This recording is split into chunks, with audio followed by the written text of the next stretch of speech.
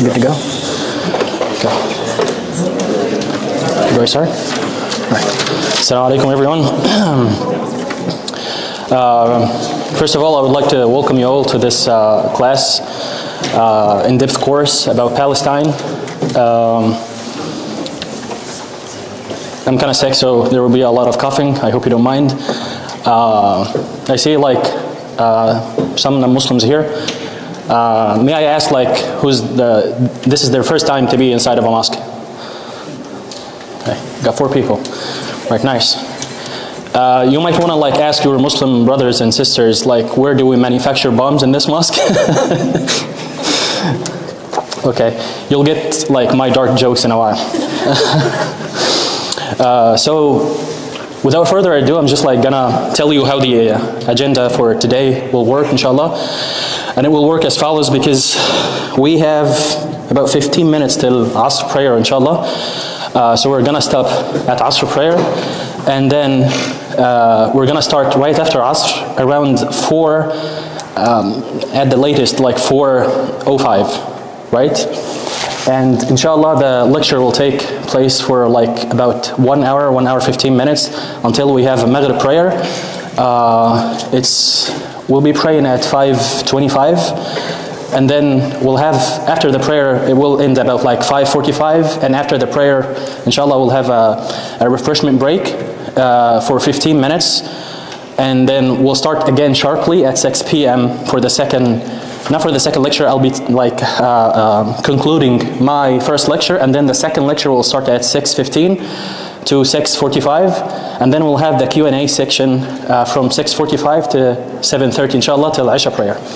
And of course, we're gonna like pause when there is like an adhan. Adhan is the call to prayer for Muslims, but we'll like conclude the session after we pray, inshallah.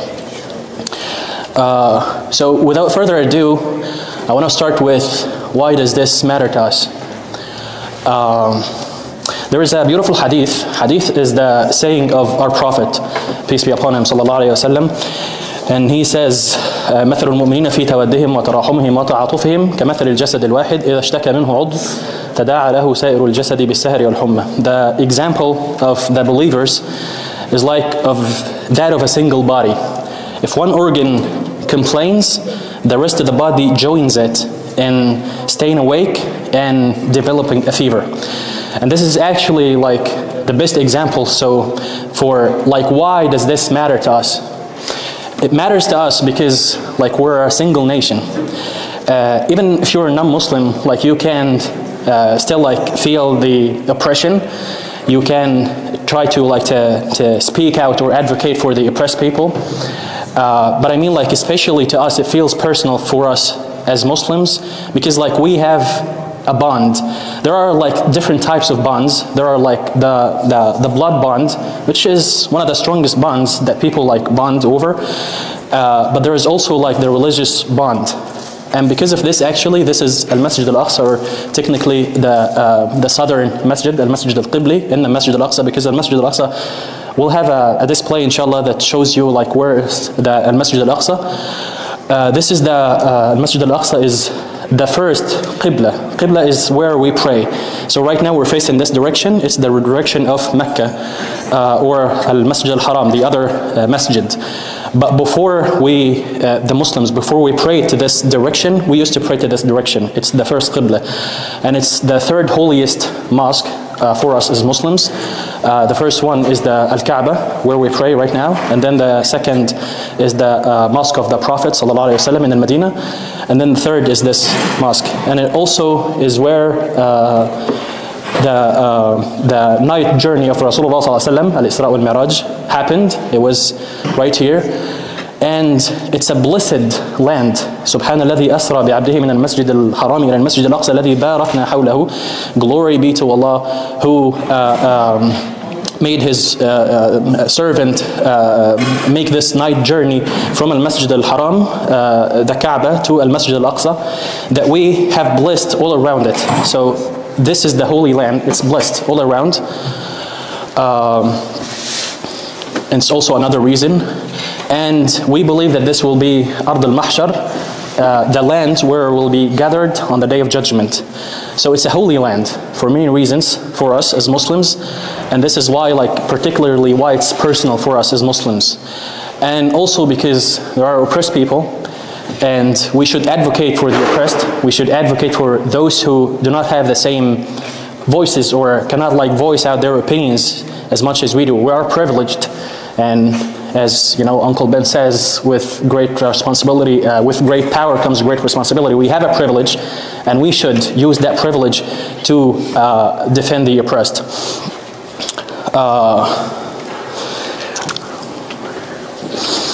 We'll start, as I said, inshallah, we'll start the historical background right after the Salah. But let me just like give you a context to how are we going to start. As I said, like, this is the most important question that people ask all the time, like, who has the moral claim to the land? It's a very complex issue, and some people like cite the 1948, some people go way back to 3,500 years ago. And for today, I'm actually willing to dig deeper. Inshallah, we'll be starting from Noah himself, the prophet. It's going to be a story. I'll tell you a story, the story of mankind, those who survived the flood, the greatest flood that hurt the earth, those who survived with Prophet Noah.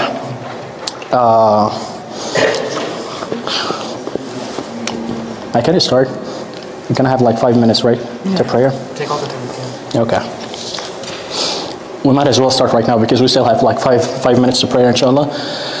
So after the flood, Prophet Noah survived with 3 of his sons, Japheth, Sam, or Sham, and Ham.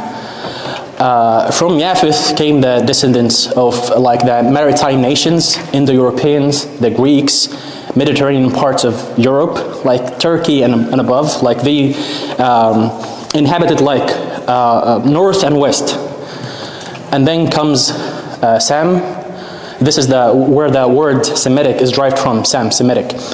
And these are the descendants of Sam, the Akkadians, the Assyrians, the Babylonians, Hebrews, and Arabs. So, newsflash to whoever doesn't know, Arabs are Semitic. We are Semitic, if you're an Arab. And then Ham has the descendants of like Canaan, who inhabited the Holy Land. Those were the first tribe to inhabit that part of the land, Canaan, or Canaan. And then Mizraim, those were the tribe, were the people who inhabited Egypt. And then you have Cush, those are the tribe that inhabited Sudan, South Sudan, and Africa. And then Phut, North Africa, Libya and North Africa.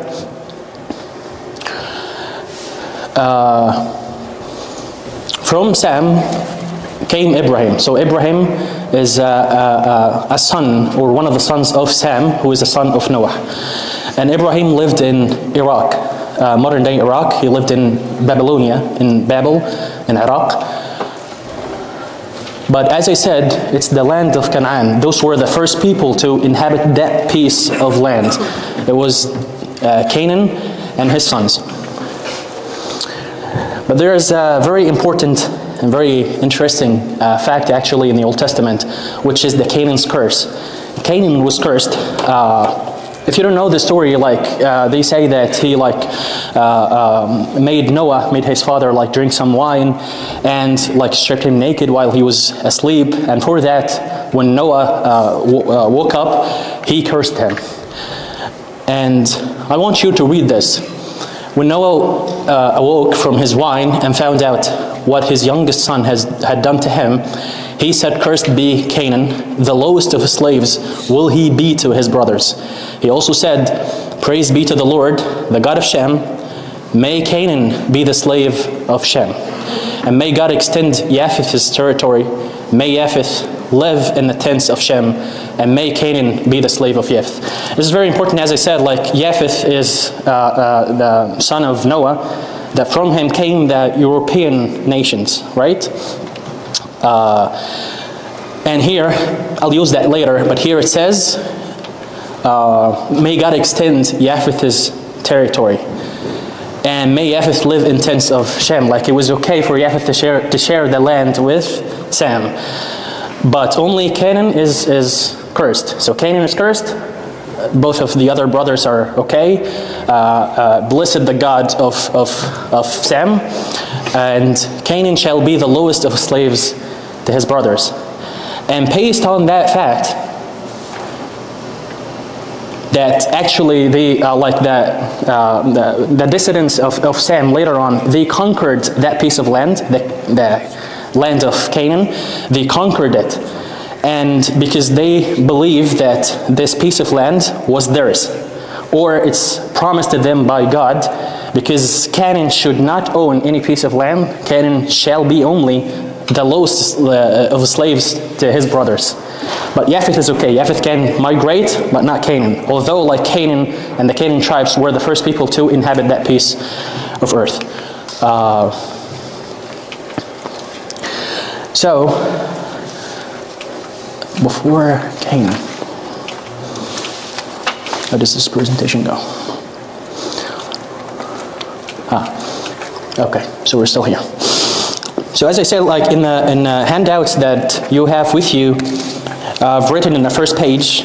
I'm not sure if the pages are numbered or not. If they're not numbered, we'll try to amend that, inshallah, in the next sessions. In the first page, at the bottom of the page, I say refuting the claim that this is the promised land for the Jews.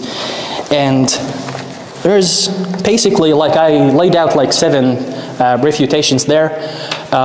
You could like further categorize them into 2 main categories: the historical claim and the religious claim. And this is why, like, I'm telling you the story of Sam and his sons, of Noah and his sons, to give you like a historical context that this was the land of Canaan. So historically speaking, those were the first people to inhabit that part of earth, and it should be theirs, right? So if you say that like the Jews, they came before Arabs, and they of course did, but before them there were other people in that piece of land who were the Canaanites or the Canaanites. And by that logic, like if you extend that logic, you should give that piece of land to their descendants. And interestingly enough, there was a study done in 2017, I guess, in Lebanon. They primarily focused on the Lebanese population, and they compared the genetic markup of the Lebanese population to the genetic markup or the DNA that they have for the Canaanites, the children of Canaan. And they found like a very like huge match in the DNA markup between the modern day Lebanese and the children of Canaan. And it's safe to assume, because the study was primarily focused on Lebanese, but this is called like the Levant area, Hashem. So it's safe to assume that because like they all like share same connections and share the same DNA, the Levant area, that whole part, Syria, Jordan, Palestine, and Lebanon. So it's safe to assume that the closest people to the descendants of Canaan are the modern day Levant people. Lebanese, Jordanians, Palestinians, and Syrians. So that's the first argument here. The first argument is that the land belonged, and actually like if you read the Old Testament, you'll find like numerous occasions that it says the land of Canaan. When we talk about Abraham, the prophet, the father of all the prophets, will say like he migrated or he went to the land of Canaan, land of Canaan. So they actually believe, like no dispute, like no one disputes this, that it was the land of Canaan. And as I said, like you should give it back to the Canaans or the descendants of Canaan, which are the modern day Lebanese and Palestinians and Jordanians and Syrians. And as I said, like the second thing is that, not here. The second point I'm making is that the Israelites, or the children of Israel, they conquered that piece of land. So again, like give it back to the Canaans. And then there is like an interesting fact, which is that people change their faith all the time. we have 1 minute to prayer, so I'll just like conclude here. We'll start inshallah after the prayer from point 3, and then I'll take you on a historical journey inshallah to tell you more about the history. Again, I would like to welcome you all. Thank you for coming, and inshallah we'll conclude after the prayer. Jazakumullah khair. Thank you. Assalamu alaikum again. So inshallah we're going to be starting in next couple of minutes inshallah. So if we could have you all, everyone here. Thank you. Oh, and by the way, I haven't introduced myself, I should have started with that. My name is Ahmad Ahmed. I'm from Egypt, so excuse English. My English is my second language, so don't be fooled by the accent. I'm trying to imitate you guys, but it comes out. The longer I speak, the flaws come out. So I hope you don't mind. I'm a physician scientist, by the way, and in my spare time I'm an activist.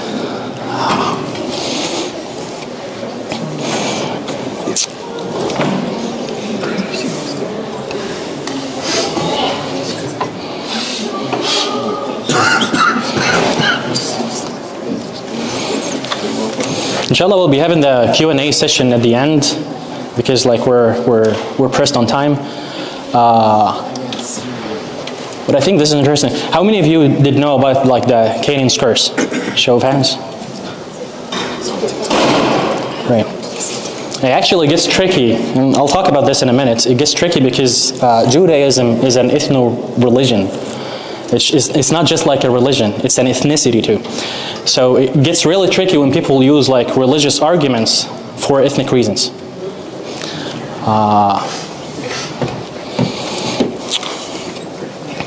Inshallah. Should I start? Noor? Yes, you're good to start. Okay. Okay, so Bismillah, alhamdulillah, salatu wassalamu ala rasulillah, sallallahu alayhi wa sallam. I think I stopped at point 3 when I said that people change their faiths all the time.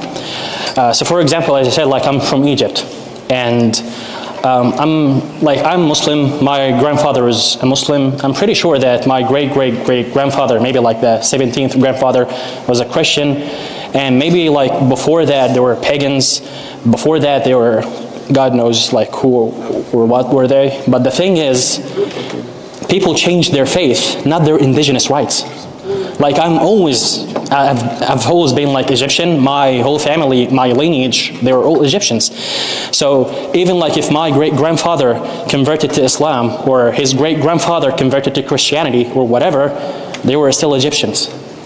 So nobody should take their indigenous rights that they belong to Egypt from them just because they converted. People change their faith all the time. So the people of Palestine, the people of the Holy Land, they might have converted from Judaism to Christianity to Islam, or long before that or after that. So people change their faiths all the time. That doesn't mean that they were that they were not born in this piece of land. It doesn't mean that. There are, of course, some migrations, people migrate also all the time from one place to another. But the thing is, as I'm saying, the indigenous rights of the people do not change based on their faiths. If they change their faith, it doesn't mean that they don't belong to this piece of land. And it's similar to the 4th point, which is what changes are political regimes, not indigenous rights.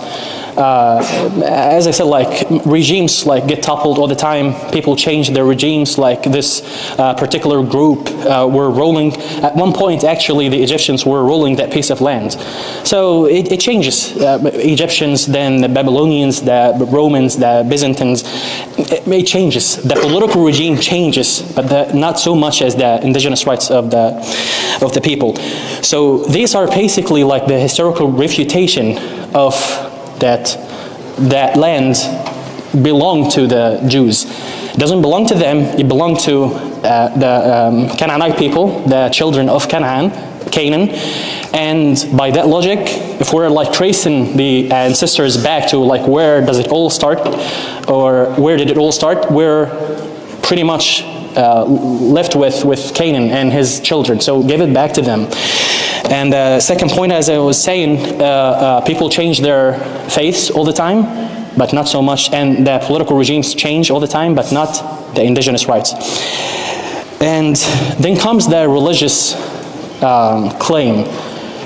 After I said, like, historically speaking, it's not the land of Jews.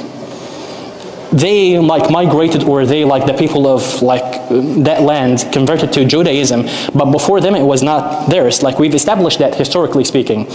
So where does this notion come from? The notion that this is our promised land. It's a religious notion.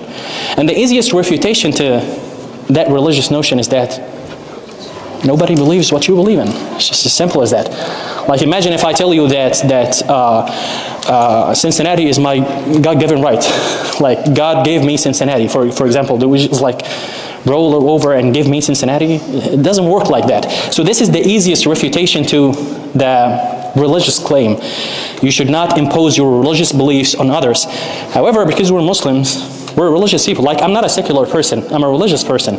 So I'll tackle that from a religious point of view.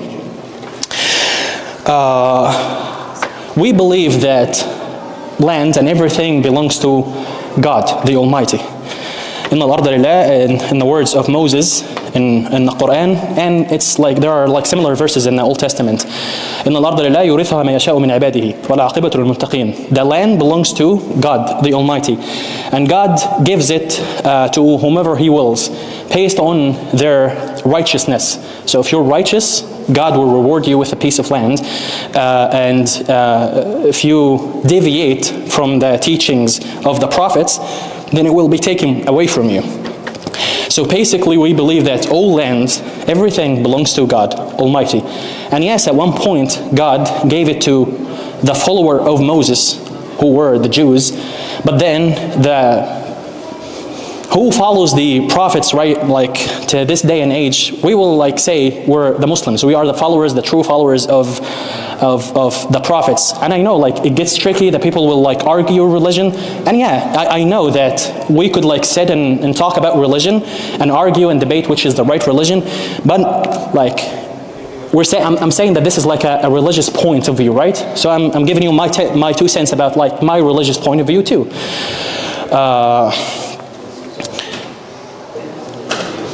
Also, we'll talk about in a minute, inshallah, that maybe we'll talk about it now.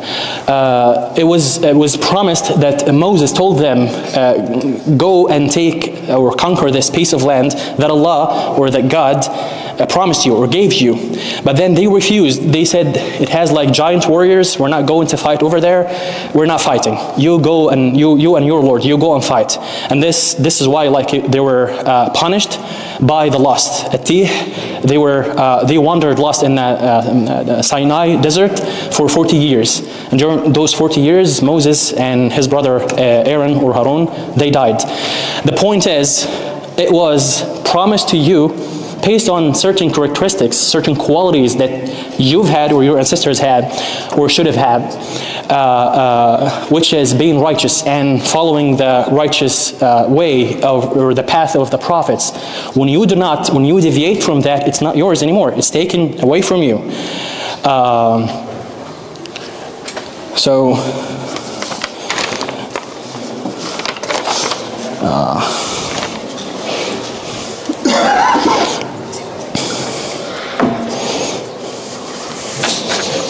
Where are we going again?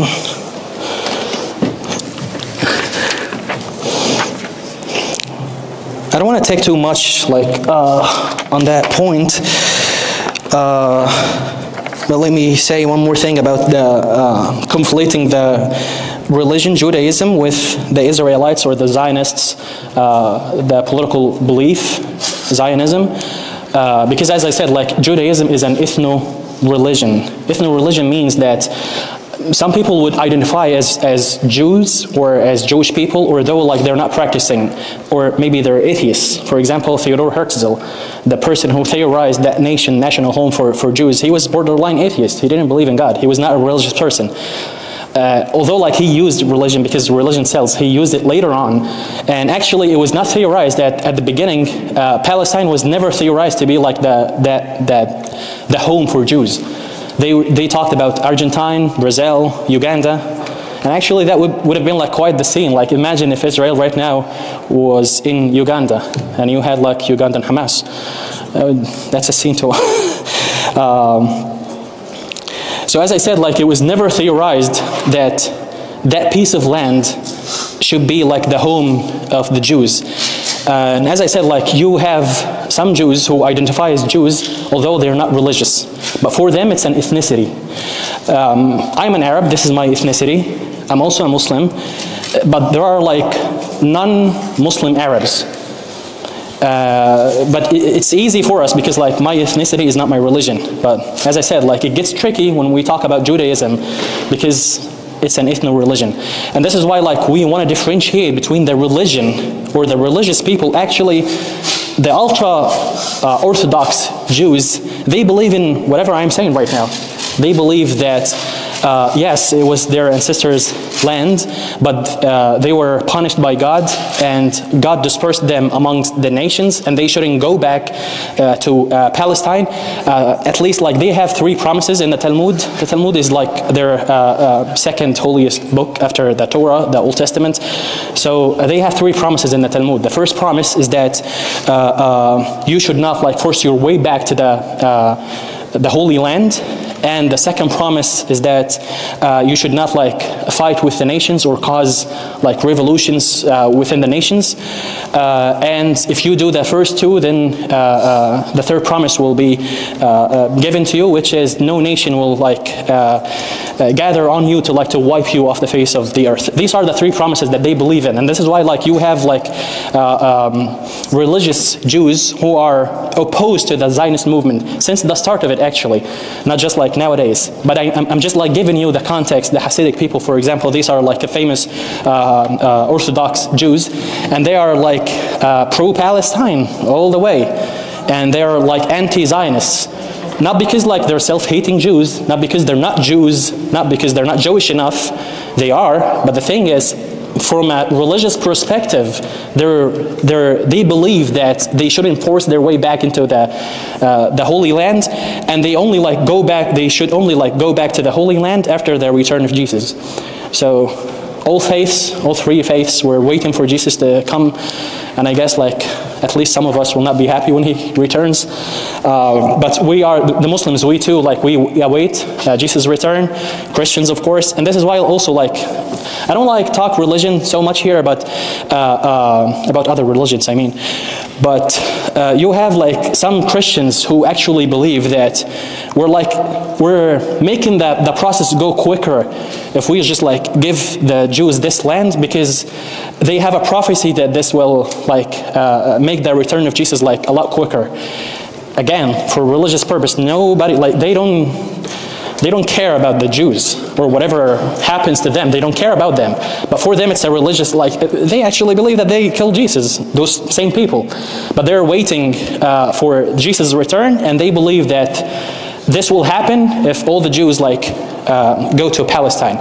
So as I said, like, and this is my last point of refutation here, Palestine was not even, like, in the earliest suggestions of which piece of land to give to the Jews.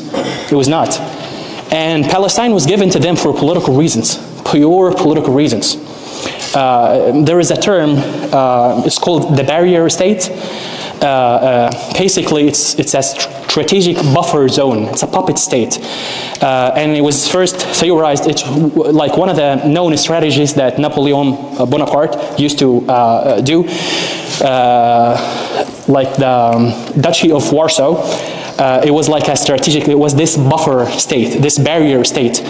It advances and extends your political influence by like putting this state that you control in between like various regions that are like they're your enemies. So you put this like barrier state, a buffer zone, so that you make sure that they don't fight you again, or at least like it's hard for them. So again, like he theorized that Palestine should be our buffer state. it was like a colonial era. It was the Great Britain just like defeated the Ottoman Empire, and they wanted to dismantle the Ottoman Empire. And for them, again, like Palestine was like a strategic political point. And this is why, like, and they had like a Jewish problem, which is like the rise of anti-Semitism was real in Europe, not in like in the Muslim world or in the Mediterranean world. Like we didn't have a beef with the Jews. They actually lived with us, like hand in hand in harmony. We don't have a problem with them, and they actually enjoyed throughout history. They enjoyed more religious freedom under the Muslim rulers more than they ever did under like any Christian rulers, and nobody disputes that. Again, like this is just like historical facts. Nobody disputes that. So as I was saying, and Brother Hamza, inshallah, will talk about this at length in the next lecture, the idea of a barrier state. I just want you to remember that term, a barrier state. So Palestine was given to the Jews for pure political reasons. And as I said, like Theodor Herzl himself, he was not even a religious person, but he was like, you know what, religion sells. This would be like a good story to tell people that if we say that we have like a historical claim to the, like a moral claim to the land, our ancestors were there, it will sell. It's a good story to tell the Western world and the American people, to tell them that, you know, our ancestors were there, we should go back, and they used religion. He was not a religious person, he was a borderline atheist. You can also like double check that. So as I said, like these are the easiest refutations to the moral claim that this land belonged to the Jews. Historically, no, it did not belong to you. It belonged to the people of Canaan and his descendants. And those are the modern day Lebanese and the Levant area, the Palestinians, the Syrians, the Jordanians. And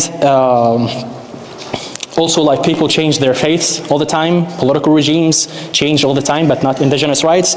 And these are the historical refutations. The religious refutation, as I said, like, we could argue religion, but the easiest one is that don't impose your religious beliefs on others. And you have your religious beliefs, we have ours. So, and as I said, like, Palestine was chosen for pure political reasons. Now let's go back to history.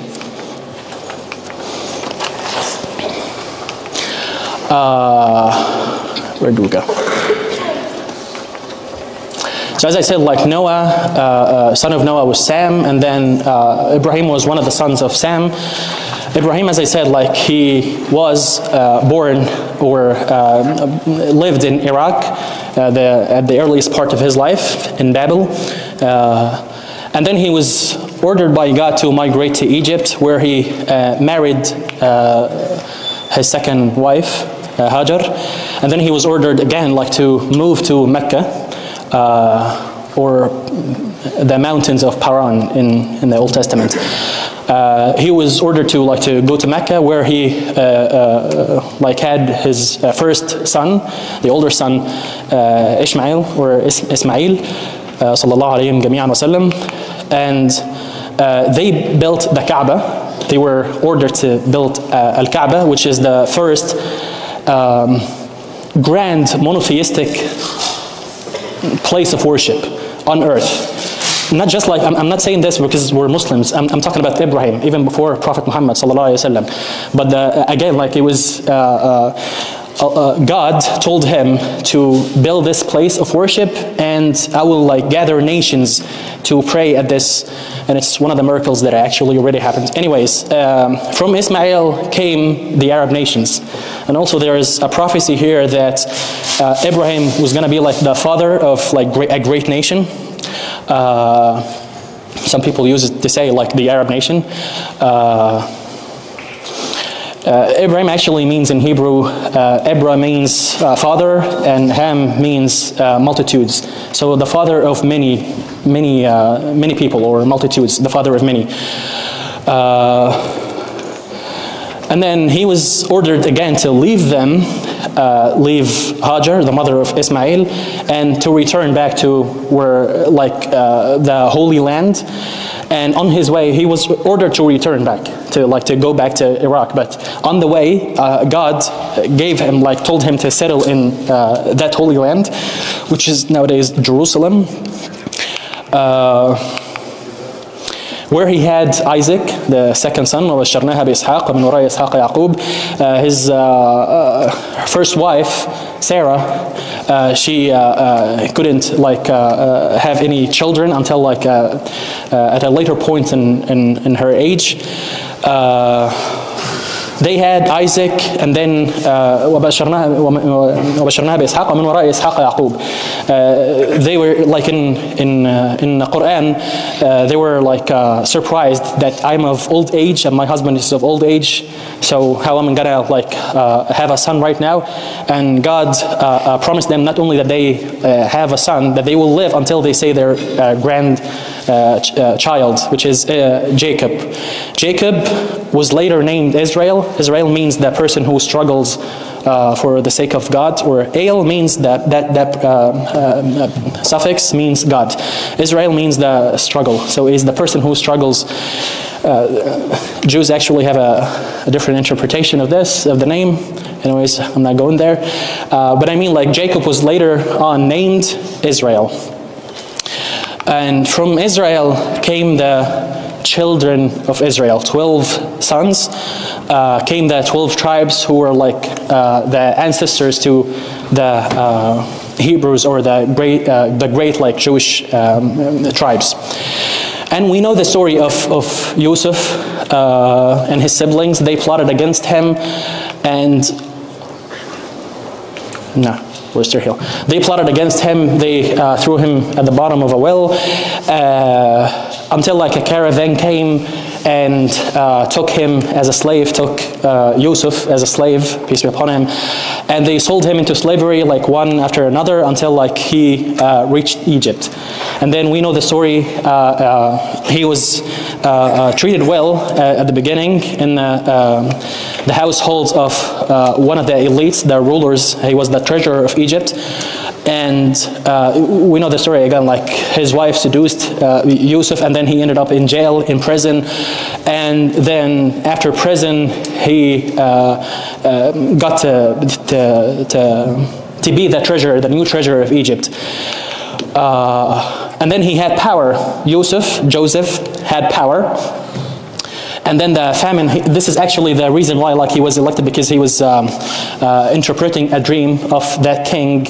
And there was he told them, he developed a plan, not just interpreted the dream for them. He told them there is a strategic plan for you to survive that famine.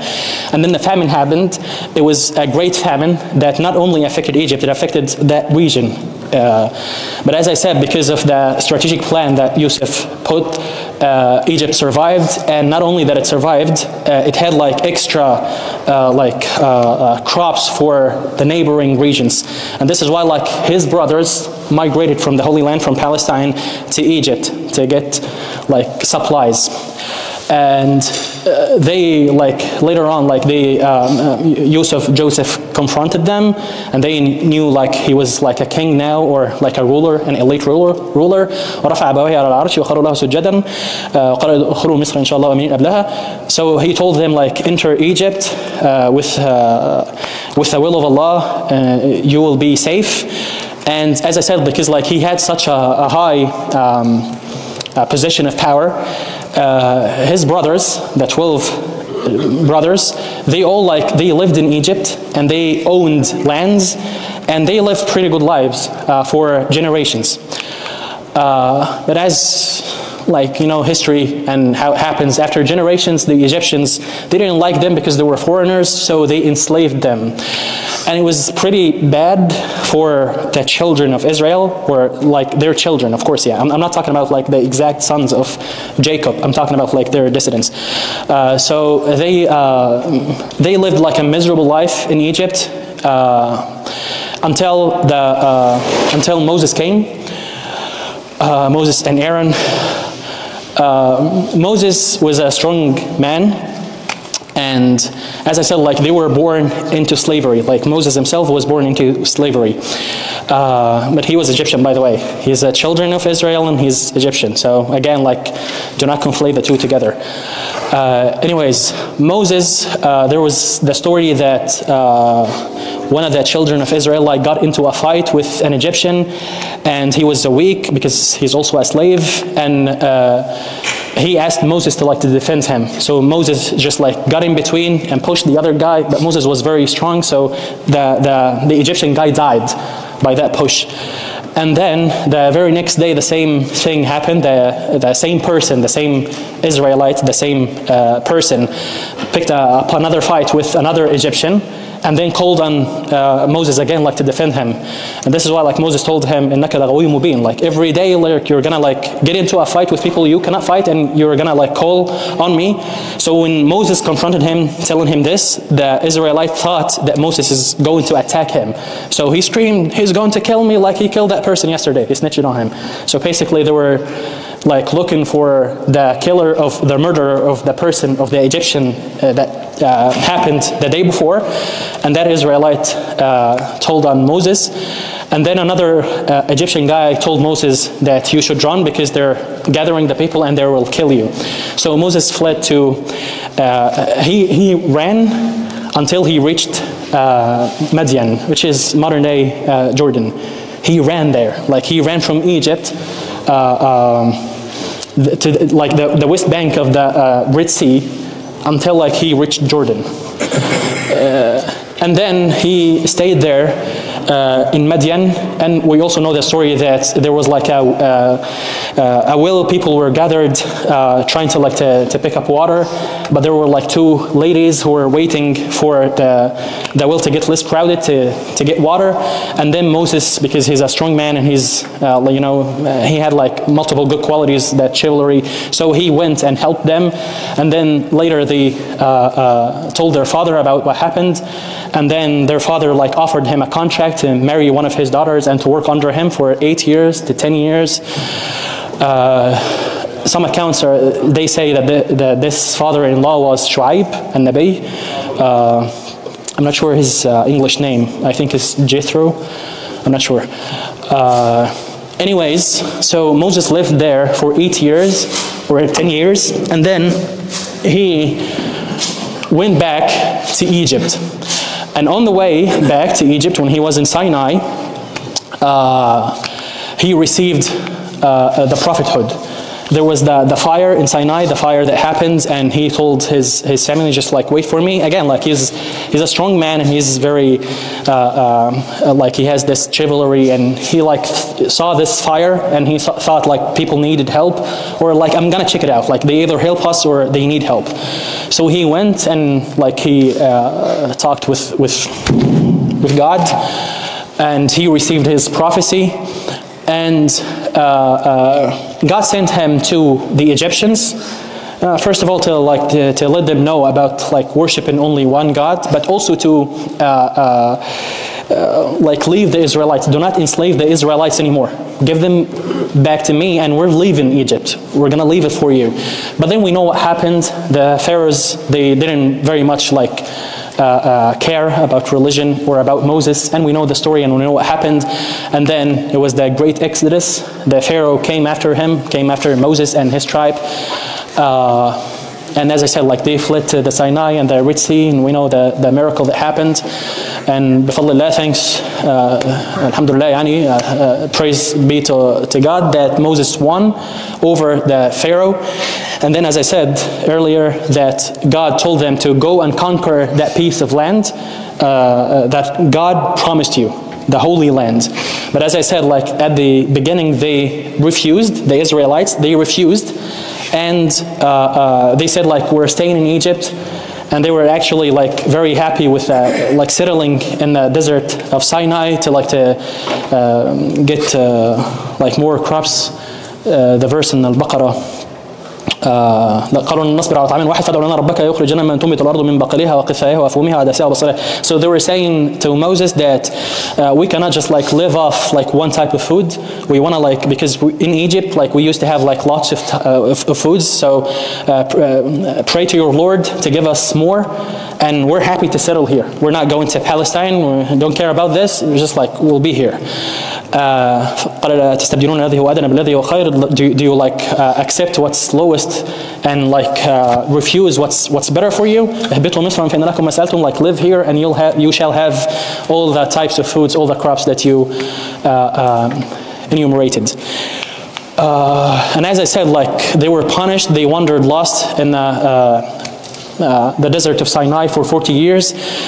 I'll try to go faster here. In 40 years, as I said, like Moses and Aaron died, and then the children of Israel, those Israelites, had another a prophet, Joshua, Yusha ibn Nun.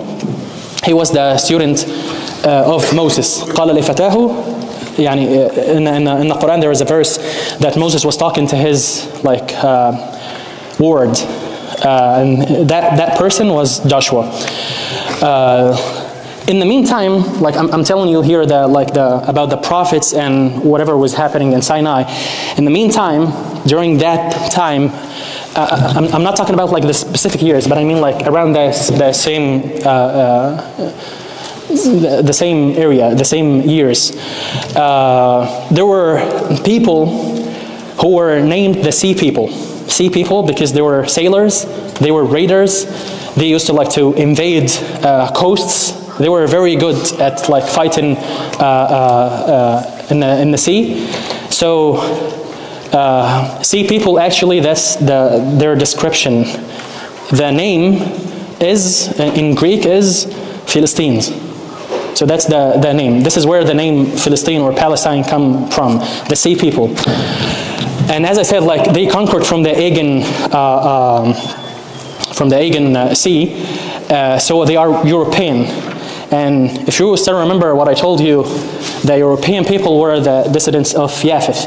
I know that like tracing back like ancestry to a single person is very complex. So it's not like I'm oversimplifying everything here. But the point is, they were European people and they conquered the coastal part of the Mediterranean Sea. And as I told you earlier, that part was under the ruling of Egyptians. So they had like multiple fights with the Egyptians. And actually we in Egypt, we have inscriptions that talk about this, like two fights, the Battle of the Nile River and there's the Battle of Djai. I'm not sure if I'm pronouncing the name right, but the Battle of Djai happens actually in what's nowadays modern day Lebanon. So the ruling of that Egyptian dynasty like took over not just Egypt, they were ruling like till Syria. So Syria and Lebanon and Palestine, it was under Egypt. Anyways, the Sea People, they invaded that coastal part. The Egyptians defeated them, but they also they inflicted a great toll on the Egyptian army. So they weakened it. But anyways, they ended up residing in 5 major cities. What's nowadays the modern day Gaza, and Ashkelon, Asqalan, and Tel el-Safi. I think I'll have to get the name again because it was called Tel el-Safi, but nowadays it's a ruin after what happened in 1948. And anyways, they stayed in 5 cities in Palestine, mainly the coastal area of Palestine. And as I said, this is where they actually mingled and intermixed with the Canaanites. As I told you, that piece of land had people before them. They were the Canaans. So they lived with them. After they invaded them, they lived with them. So at that point, you had the descendants of Canaans and other migrated nations, and you also have the Sea People, the Philistines. We'll go back again to Joshua.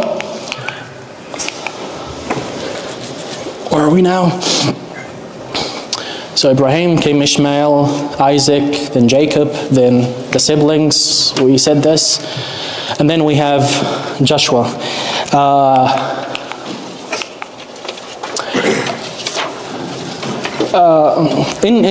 As Muslims, we have a saying from the Prophet ﷺ, hadith, that says, hadith an bani Israel wala haraj, that like you're allowed like to read the accounts of the Israelites. Do not like believe in them or like disbelieve in them until like you do your due diligence in like investigations.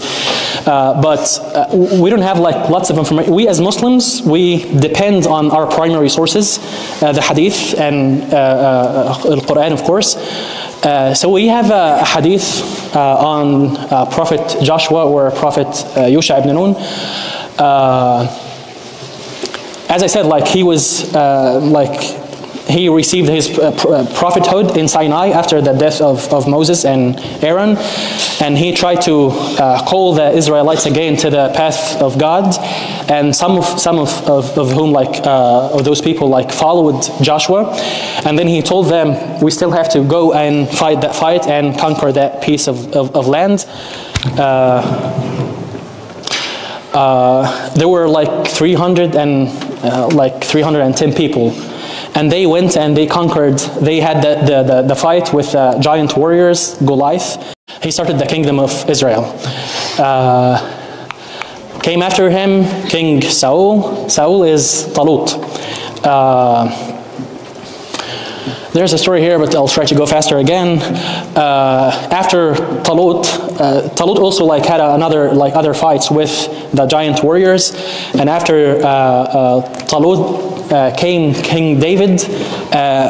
David in the fight he killed Goliath, and he was a king. And he was, like we believe that David or Dawood, we as Muslims, we believe that there were like 4 known holy scriptures. Quran revealed to the Prophet Muhammad ﷺ, the Bible was revealed to Jesus, and the Torah, the Old Testament, was revealed to Moses, and the Zabur, or again, like I'm not sure the correct pronunciation in English, but anyway, there's a book like we believe that the Songs of David, it was revealed to King David. And he was instructed by God to build, oh, we didn't talk about, I'm sorry, I'm going back to Abraham here for a second. We didn't talk about Al-Aqsa, sorry. Allahumma musta'an. So, as I said, when Abraham migrated, when he left Hajar and Ismail and he went to Jerusalem, did I say this or I didn't? I forgot. I didn't? Didn't.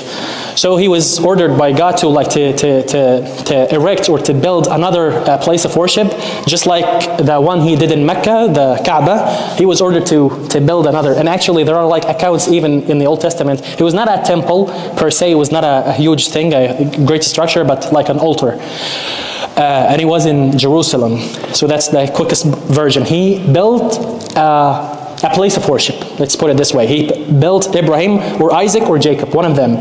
They built a place of worship. And that place of worship was Al-Masjid Al-Aqsa.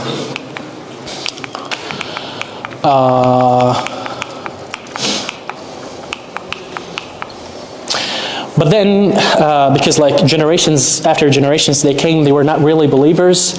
And most of these prophets, they were sent to like to specific nations, not as Prophet Muhammad, who was sent to mankind. They were like sent to specific nations. Anyways, after generations after Prophet Ibrahim and Isaac and Jacob, came like other non-believers communities, and that structure, that masjid, was demolished or destroyed or just like was not existent, like it didn't exist. So when King David won that fight and established the kingdom of Israel right after this, he wanted to erect another place of worship to praise the Lord and to thank the Lord for what happened. But then like anyways, he was not the person who built, like he knew like where should we build that place, but he didn't. He was not the one who did it. It was Solomon, King Solomon, his son, Sulaiman, sallallahu alayhi jami'an wa sallam. Sulaiman or Solomon built that place of worship again. It was like greater, was more, again, like more formidable. It was larger. Solomon was one of the 4 people who ruled over the earth. He had like a huge kingdom, very huge kingdom. And he was a great king, and he built that masjid again, which the Jews refer to as the temple, the Solomon's temple.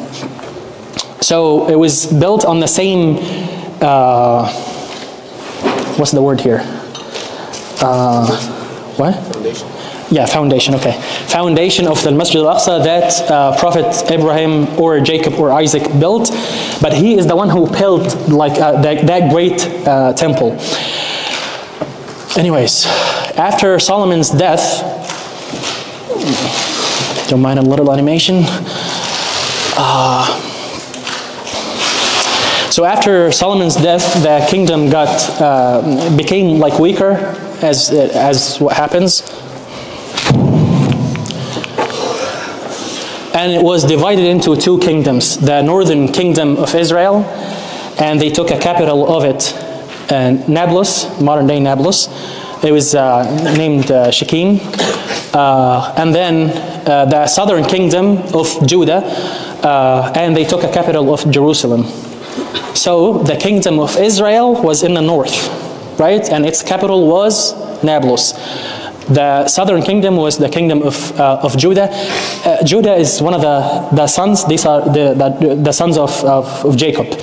And as I said, like there were like 12 tribes. 10 of them, they like got together and they migrated, or they were like divided amongst each other, and they had the northern kingdom, 10 tribes. And the other 2 tribes had Judah and Benjamin. Benjamin is the youngest brother of Yusuf. And they established, not the brother himself, but I mean like the tribe. They established the southern kingdom of Judah, Jerusalem. And then came the Assyrians. And if you remember again, like the Assyrians were descendants of Sam, part of the Semitic people. And they conquered the northern kingdom of Israel. They massacred, it was bad. They massacred like thousands in a single day. And they destroyed the northern kingdom. And then after them, I'm talking like centuries after them, came the Babylonians. And the Babylonians invaded the southern kingdom of Israel. And it was, again, like it was a very bloody campaign. I want you to remember that name, the Nebuchadnezzar. If you remember the Matrix, that was the name of the ship that Morpheus used. The Nebuchadnezzar. I don't know why like they used that name, the Nebuchadnezzar. But anyway, that man, he was a tyrant. Like he killed 70,000 people in a single day. And he destroyed Jerusalem, he destroyed the temple, the masjid. But also this is the person who founded the Hanging Gardens of Babel. So, you know, politics. Like he did that also. Like he built one of the old 7 wonders of the world, the Nebuchadnezzar, the second. After him came Cyrus. He was Persian. They had, because the Nebuchadnezzar, actually, this is a good story. When he like persecuted the Jews, or the Jewish community, and as I said, like killed 70,000 people in a day, they fled. And they tried they got dispersed, and they tried to go as far away as they could. And some of them actually ended up in Mecca and Medina, especially Medina. And why did they choose Medina in like Saudi Arabia? Why modern day Saudi Arabia? Like why did they choose Medina? Because they have prophecies in the Old Testament about the prophet that will come at the end of times. He will be the final messenger. They have this. I could show you the verses. They have this, and actually one of the verses says that he will be from his brothers. from his brothers, and he will come from the mounts of Paran. The mounts of Paran, Gebal Faran, are where actually Prophet Ibrahim lived, and where Ishmael, and they have also another verse that talks that Ishmael lived in the mounts of Paran. Anyways, they believe that they have a prophecy that they will fight of the disbelievers with this prophet. They will kill everyone, and then they will rule again. That was the prophecy, or their interpretation of the prophecy. فلما جاءهم وكانوا من قبل يستفتحون على الذين كفروا فلما جاءهم ما عرفوا كفروا به. They were actually asking the pagans in the Arab peninsula. They were asking them about, did you have like another person who claims to be a prophet? Because they were waiting for him. Generation after generation, they were waiting for Prophet Muhammad sallallahu alaihi wasallam. But when فَلَمَّا جَاءَهُمْ مَا عَرَفُوا كَفَرُوا بِهِ, when Prophet Muhammad came to them, they like rejected him, and they said, different stories, like they rejected him for different reasons. One of them like was, they asked him like 3 questions in Surah Al-Kahf, and when the Prophet ﷺ responded to them, they told him, great, like we should be Muslims now, but who is the angel that brings you the revelation? And Prophet Muhammad said, Jibreel, or Gabriel, and they said, this is our enemy from the angels, so we're not following you. That was one of their reasons, at least for like one tribe of the Jews who didn't follow the Prophet Muhammad. Anyways, as I said, like they fled all over the area. They were trying to get away from this person. It was called the Great Babylonian Asr, captivity, I guess. Like he took like so many prisoners for them and killed so many other people. This is why like they fled. They went, as I said, like to Mecca and Medina, and they went up north. They went to Babel again in Iraq, and they went to like modern day Iran. Then came the King Cyrus. King Cyrus was like a softer version, and he wanted he didn't want the Jews to live with them in Persia. So he was like, you know what, I don't very much care about like the Holy Land or whatever, Jerusalem, so I'm allowing them to go back because I don't want them here. He didn't want them there in Persia, so he allowed them to return to Judah. So they rebuilt the masjid again, and that was around the same time where Jesus, peace be upon him, was born, and his cousin, John the Baptist. John is Yahya ibn Zakaria.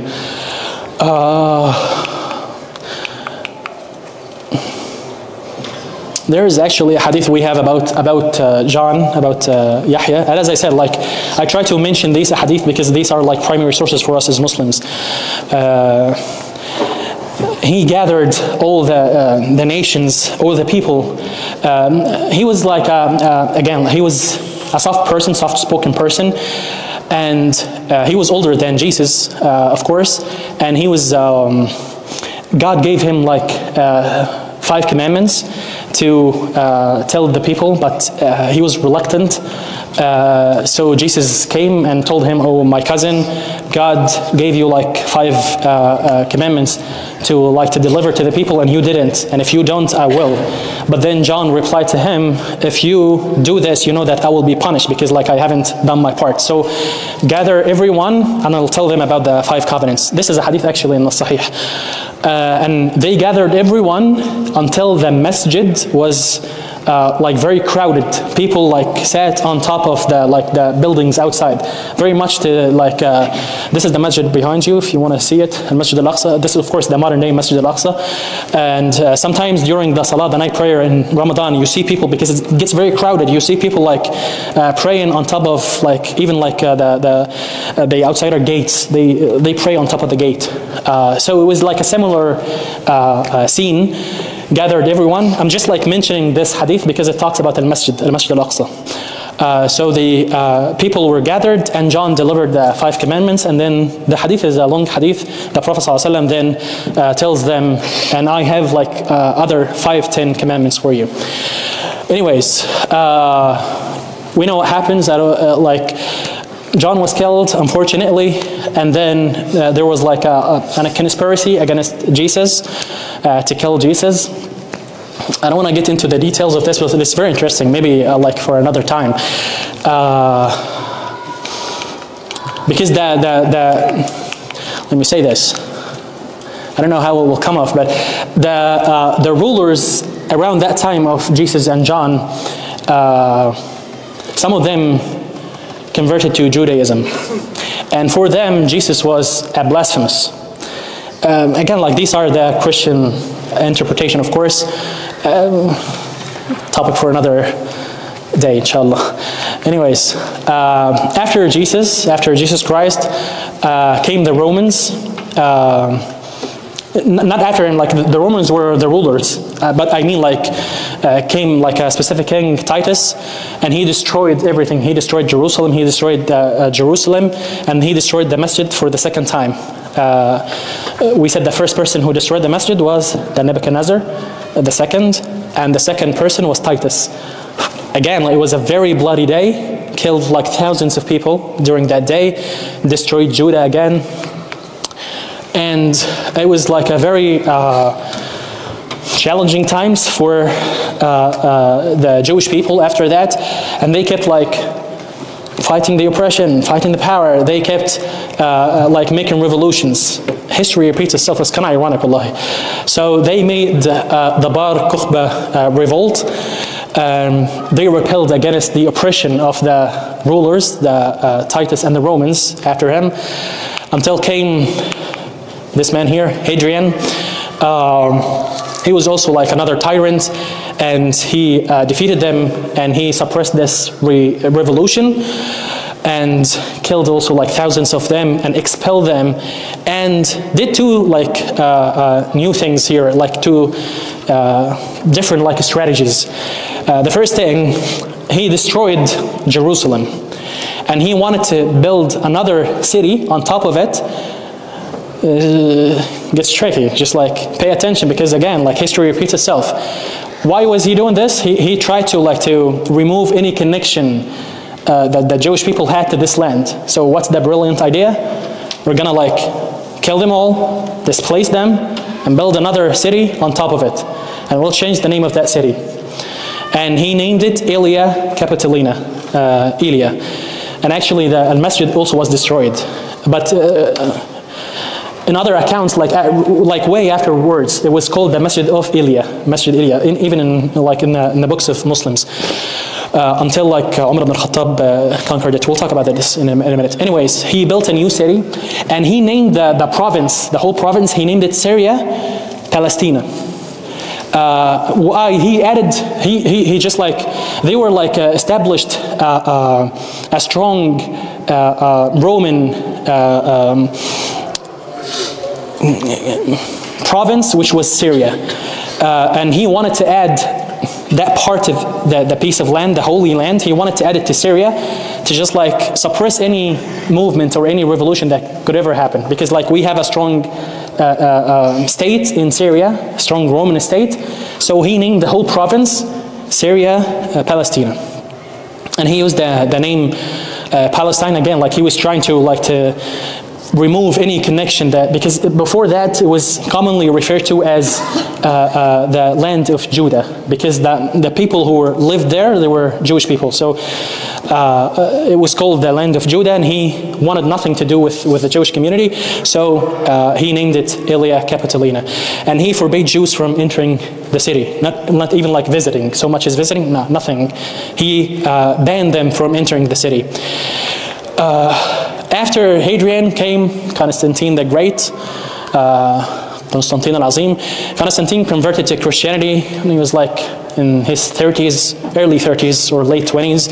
He converted to Christianity, and before Constantine the Great, the Romans, they were pagans, and they didn't very much like any of the religions, not Jews, not Christians. They didn't like anyone. They killed them all. It was very challenging for even the Christians there.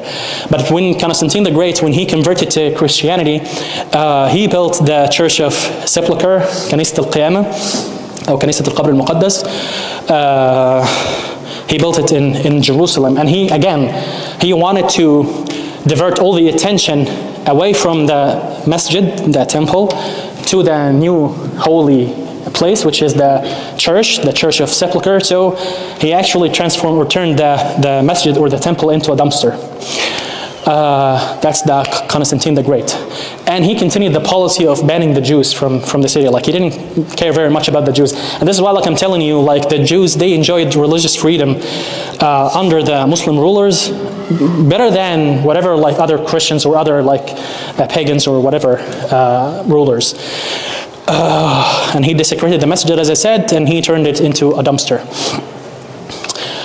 And then, alhamdulillah, after Constantine the Great came the Muslim conquest, Umar ibn al-Khattab. Umar ibn al-Khattab, when he conquered the city, first thing he did was he reclaimed the name of Jerusalem. Not Elia, Capitolina anymore, it's going back to Jerusalem, Urshalim, Al-Quds. Because this is how we have it, like in our Muslim texts, we have the name Al-Quds. And he allowed the Jews to return. That's the first thing that he did, Umar ibn al-Khattab. In his, the Pact of Umar, he made a pact of the, like a covenant or a treaty, or I don't know how to translate a pact. It's a pact, it's in English. So he made a treaty with Christians. Anyways, he made that pact with them. It was like, we'll give you like, your churches will be safe, your households, anything that you own will be safe. You can like still exist, and nobody's forcing you to like to leave the city. And everyone is gonna like live in harmony together, the Muslims, the Christians, the Jews, and this is what happened actually. And you can like just like search the Pact of Umar, or Umar, it has another name in English, I'm not sure. And anyway, just like Google the Pact of Umar and read it. It's very interesting. And the important information that I want you to know, that he allowed the Jews to return. They were banned by the Romans, and he allowed them to return to Egypt. Because actually the prime minister, that murderous criminal, Netanyahu, he was doing an interview with Jordan Peterson 6 months before the ongoing war. And he was saying that the Jews lived in this piece of land for centuries, 3,500 years, and nobody ever in the history expelled them except the Muslims in the 7th century. That's absolute lie, absolute lie. Even like even Jewish people wouldn't like dare to lie that like blatant lie. It was exactly the opposite. Nebuchadnezzar and Titus, and who destroyed the temple then? Long before the Muslims. Who did that? And it was actually quite the reverse. It was Umar ibn al-Khattab who allowed them to return to the Holy Land. There is also like, well, it has so many lessons here about Umar ibn al-Khattab. He was the Muslims, the leader of the army, the captain, was Ubayd ibn al-Jarrah, another famous Sahabi. He was a great person also, like we should talk about him. Anyways, when he like sieged the city, they sent for Abu Ubayd ibn al-Jarrah, and they told him, we'll surrender under one condition, that we make a deal with the head of the state. So Abu Ubayd ibn al-Jarrah like came to them because he was the head of the army, and they said, no, we're talking about the head of the state, not just the head of the army. So he sent, this is like Jerusalem, and he sent to Umar ibn al-Khattab, who was in Medina. And it took about like 3 or 4 days for Umar ibn al-Khattab, just like when the messenger came to Umar ibn al-Khattab, like immediately he took his horse and went. And he took his ward with him, al-Khadim, and they were taking turns. This is Umar ibn al-Khattab. They were taking turns on the horse because they had only one horse, and they were like traveling like worth of like 1 week or 7 days, something like this. And they were taking turns on the horse. Although like Umar ibn al-Khattab is the head of the state and the other person is just like a servant. But they were taking turns. And right at the gates of Jerusalem, it was the turn of his servant to be on top of the horse, and Umar ibn al-Khattab was the one who's, you know, like just like holding the, what's the ligam? Reins, yeah, the reins of the horse. So Abu Ubayd ibn al-Jarrah, when he just like saw him from afar, was like, is this Umar ibn al-Khattab? And he ran to him and was like, what are you doing? And Umar ibn Khattab was actually like wearing his like day-to-day clothes. He was not an extravagant person. So his clothes were like torn, had some thorns, and Abu Ubaidah al-Jarrah said, like, you're coming to meet with the head of another country, and they are the Romans, and like, couldn't you just like wear something different, or like be the one on top of the horse? Like, what are you doing? Like, these people are not gonna like give you the same respect. And Umar ibn Khattab like got angry at Abu Ubaidah ibn al-Jarrah and told him the famous sentence, لو قالها غيرك لو جعلته ضربا. If someone else said it to me, I would have like whipped them. نحن قوم أعزنا الله بالإسلام. We are people who Allah Azza wa Jal privileged us or honored us with this religion.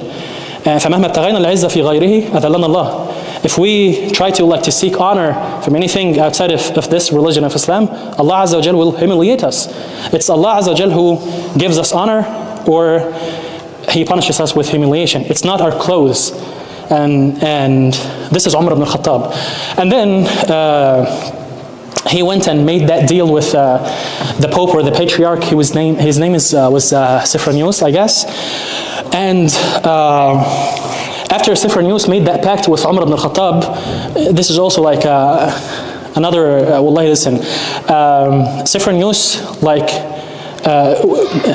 Umar ibn Khattab was a very big man. He was big, he was tall, he had white shoulders, and they had like a prophecy in their interpretations of the Bible. They had a prophecy that the land will be taken from them by a man in the same belt of Adam.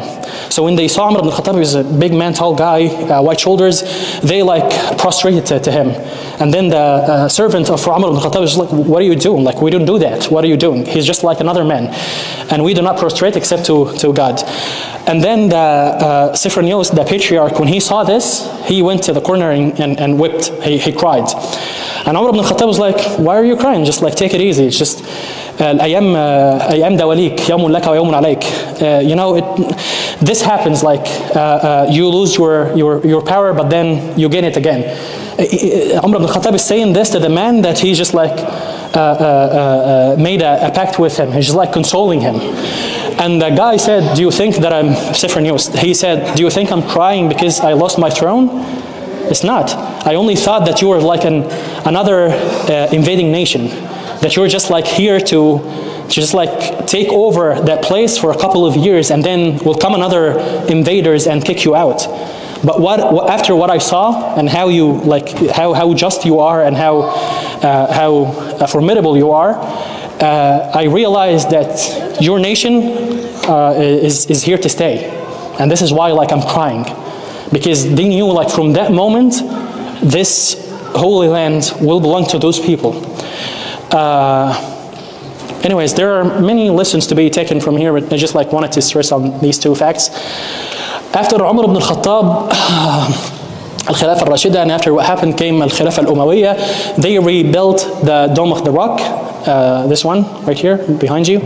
The Dome of the Rock is the Masjid Qubbat al-Sakhra, and it's where Umar ibn al-Khattab made the pact with them, and it has many significance. I'm talking about the specific Dome of the Rock. It's part of the Al-Aqsa. Al-Aqsa is, if you look at the second display, this is everything here in the second display is Al-Aqsa. Anyways, after the Umayyad or Al-Dawla al-Umayyah came the Abbasid. I'm not sure if I'm pronouncing it the right way in English. Al-Khilafah al-Abbasiyah. They were like focusing on expanding the Muslim territory to the Central Asia and East. So there were just like not like very significant things to be said here. And then came the Dawla al-Fatimiyya. Dawla al-Fatimiyya was not a caliphate. It was just like a state that ruled over like some countries, not the whole thing. And during their time, they were actually like living the coexistence with the Jews and the Christians, it was going good. Of course, like it had some tensions, but like nothing significant here. Until the First Crusade, it happened, and they took Jerusalem from them. It started in 1095. Pope Urban called for it. He is the first person to call for the crusade, and he was like, we have to take that land back from the Muslims.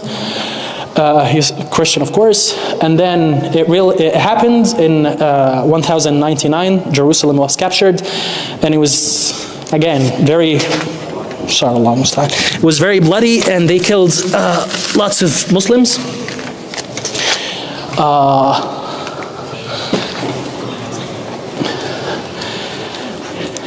After him, like in the 12th century, came subsequent crusades. They expanded, and they not only like they took Jerusalem, they took Lebanon, and they took the whole area, the crusades.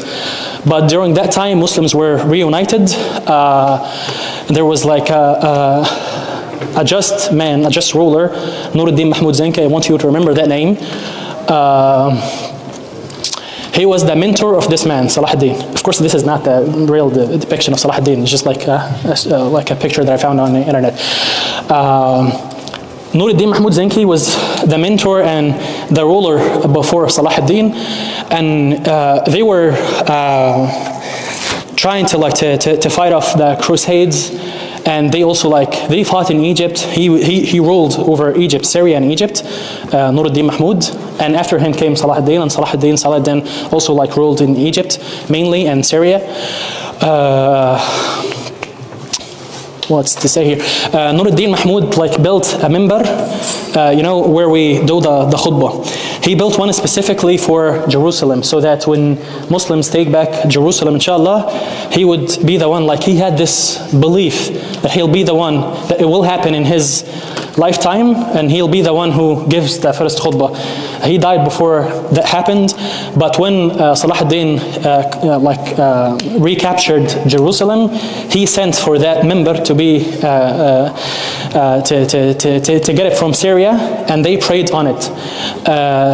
However, they didn't pray, they recaptured Jerusalem, I guess, on Thursday, and they couldn't pray Jum'ah. Jum'ah is our congregational prayer. The Muslims, they couldn't pray the very following Jum'ah, because the masjid was desecrated. As I said, the Romans couldn't care less about the masjid, and they were actually doing it not despite before them. I'm talking about before Umar ibn al-Khattab, they were doing it despite the Jews, and they wanted the attention to be reverted to, sorry, I have to go easier than that.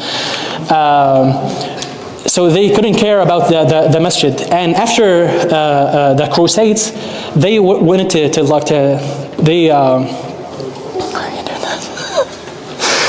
I forgot, subhanAllah. What I was saying? Yeah, they desecrated the mosque, they desecrated al-Masjid al-Aqsa, despite the Muslims and the Jews. Because the Christians, they don't really worship in that area, but they worship in the church, the Church of Sepulchre, Knesset al-Qiyamah. Another interesting thing, Salah ad-Din won the Battle of Hattin, of course. Again, Google it, Google everything that I say, and just learn more about it. I'm trying to go quickly here because we have 10 minutes to prayer, inshallah, and I have to wrap up 4 or 5 centuries. So in the Battle of Hattin, he won, Salah ad-Din al-Ayyubi, and he also besieged the city. The holy city, not all of Jerusalem, just the Vatican. It was like this. So he besieged that area, and they sent for him to make a peace treaty with Salah ad-Din al-Ayyubi. And his initial reaction, he was very angry with them because the Crusades were very bloody. They killed Muslims left and right. And not only when they were recapturing Jerusalem, they were doing campaigns to kill Muslims, even the pilgrims, the people who were going to Mecca to do a pilgrimage from that area, from Syria, Palestine. They were raid them, they were attack them and kill them all. And at one instant, it was the sister of Salah ad-Din al-Ayyubi in one of those attacked caravans. Anyways, so his initial reaction was like, I will give them the same peace that they gave the Muslims when they recaptured Jerusalem. They killed 30,000 Muslims in one day. 5 minutes? 10 minutes. Okay, inshallah. Anyways, after Salah ad-Din came the Third Crusade. Richard the Lionheart. There are like, I guess, 2 movies about him. He failed, like he didn't recapture Jerusalem, but then they did the Treaty of Ramla. It's also like very interesting piece of like moment in history. Read about it. So that was the Third Crusade. After them came the Mamluks, another state, another ruling parties, and at that time there were like the Mongols, Tatar, and they attacked the Muslim nations. They killed close to 2 million Muslims in a single day. Well, just like trying to in Baghdad. So the Mamluks defeated them in Ain Jalut. And then they also like defeated the Crusaders. I'll try to go faster here. Came after them the Ottomans. Inshallah, like in the second lecture, Brother Hamza will talk more about the Ottomans, especially like late 18th century to early 19th century, and till right now, till whatever happened.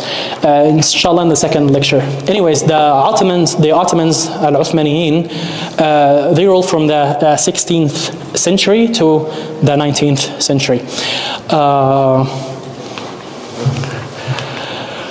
There's so much to be said here, but anyways, like the first king, he defeated the Mamluks, and he was like more of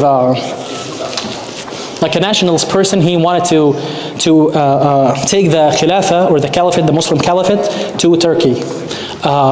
Because like they had like beefs with Arabs for different reasons, and they wanted like the Turkey to be like the ruling part of the Muslim nation. And from the 16th to the 18th century, it was an area of stability, alhamdulillah, for 2 centuries. And then in the 19th century happened al-Tanzimat. There were like organizations that really like didn't subscribe to the notion of Khilafah or Caliphate, and they wanted to get rid of it. And they wanted everything to be just like, national, like Turkish. And why should we like, because they had the strongest army, because they were the center of the Khilafah. So they were like, why should we like go and help other nations or fight other nations? We should like, this is like the Turkish army. And then you had Mustafa Kemal Ataturk. And then the Ottoman Empire was weakened. And during that time they had to, because they were weakened, so they were very weak, they had to like to look for like allies. Unfortunately, I don't know like why would they do this. The only ally that they could have at that time was Germany, and they made like pact with them. They didn't really have a choice. They were like, as I said, like they were weaker, and they wanted like to get like weapons and to advance, but not Britain, not France, the greatest powers at that time. They didn't help the Ottoman Empire because it was like a rivalry between them. So he went to the Germans, and the Germans told him like, we'll rebuild your army, but on one condition: you have to fight with us. And they fought with them in the World War I, and you know what happens? Germans lost, Ottoman Empire lost with them, and after that, Britain and France just like, the Sykes-Picot happened, the agreements, and they tried to like to divide and take pieces of the land. You'll take Palestine, I'll take Syria, you'll take Lebanon, and this is what happened. And of course, the Arab nations, ever since that moment with Sharif Hassan and whatnot, there was like a rise of Arab nationalism. Like if we're going to be Turkish, we're going to be Arabs, and they started. And this is why like the Ottoman Empire was weakened and it was lost. And as I said, like inshallah in the next session, Brother Hamza will talk in detail about the earliest 20th century and the late 19th century, inshallah. And he'll talk about all of this. I should conclude here, alhamdulillah. How long do we have till Maghrib?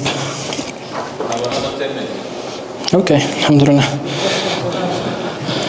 We'll have the Q&As, like a dedicated session after the second lecture, but since we have 10 minutes, if you have like questions, we could have Q&As right now. If you have any questions that you... If you don't have any questions, we could like have like an early... I've been speaking for 1 hour and some time, so it's up to you. Like if you have any questions, I can take the questions. Go ahead. You mentioned Titus. What? Titus, yeah, right. Yeah, how he expelled Jews and killed a lot of Jews and stuff. Right. Like, what was their reasoning for killing Jews and expelling Jews at that time? Okay, so Titus was like a Roman king, and the Jewish community or the Jewish people, they had a beef with the Romans for different reasons, religious reasons, political reasons. They had a beef with them, and Titus came after the Nebuchadnezzar II, came after him. So after the Nebuchadnezzar, as I said, like he expelled the Jews. So whoever was left tried to revolt against the Romans, the Roman Empire at that time. So there was like tensions and clashes through generations. So when Titus came, Titus was a tyrant king, and he was like, I've had enough with these people. I'm gonna do like worse atrocities than the Nebuchadnezzar. I'm gonna like make whatever Nebuchadnezzar did to them is just like a walk in the park. And he did like a worse atrocity actually, Titus. Did this answer your question? Okay. Do you have any other questions?